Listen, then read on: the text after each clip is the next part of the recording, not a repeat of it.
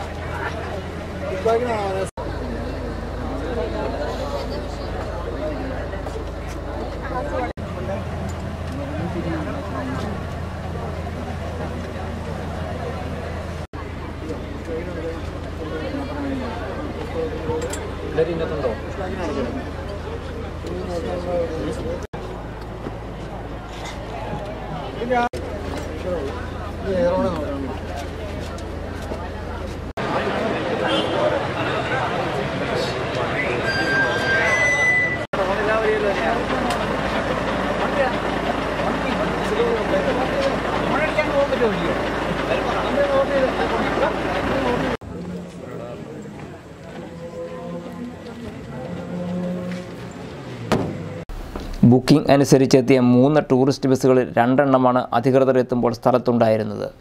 വാഹന പരിശോധനയിൽ കണ്ടെത്തിയ എയർ ഹോൺ, ഫോഗ് വമിപ്പിക്കുന്ന സംവിധാനം എന്നിവ മോട്ടോർ വാഹന വകുപ്പ് അധികൃതർ നീക്കം ചെയ്തു.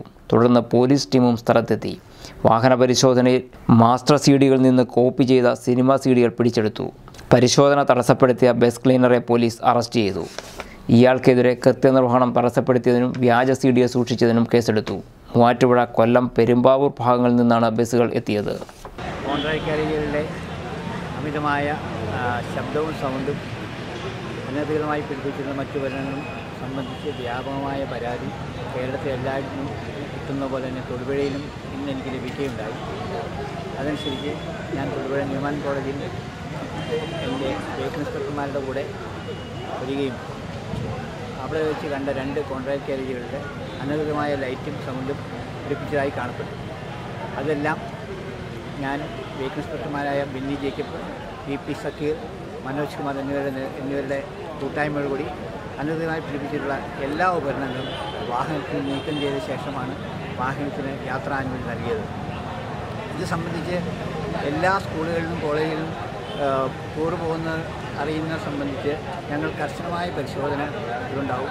കോൺട്രാക്ട് അമിതമായ ശബ്ദവും വെളിച്ചവും നിയമലംഘനങ്ങളും ഒരു കാരണവശാലും അനുവദിക്കുകയില്ല. ഓപ്പറേഷൻ പ്ലണ്ടർ എന്ന പേരിൽ സംസ്ഥാന വ്യാപകമായി നടക്കുന്ന ഒരു ഓപ്പറേഷൻ ഭാഗമാണ് ഇതിപ്പോൾ തൊടുപുഴയിൽ നടക്കുന്നത്.